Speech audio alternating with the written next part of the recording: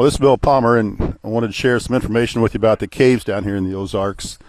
We've got about 5,000 caves here in Missouri, and most of those are down in the Ozarks, and it's really unique. It's a growing hobby. A lot of people like to go out and look at the caves.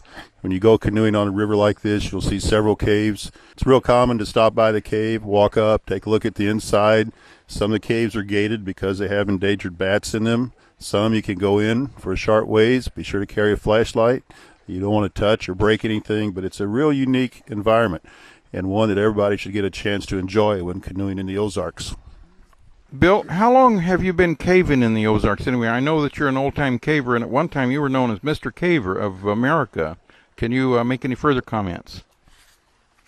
Well, I started caving in the 60s, and of course now it's the turn of the century, but it's kind of interesting. Out of the 5,000 caves in Missouri, I haven't been in very many of them, but one of the neat things is every one you go to is unique. It has its own personality, and it's a joy to go in and just take your time, look around, see what you can see in the cave. You can see the formations, you can see animals, you can see bats, you can think about all the people that have been in here. Maybe there were prehistoric cave bears using this cave, maybe there were lions using this cave at one time, maybe even people used this cave at one time.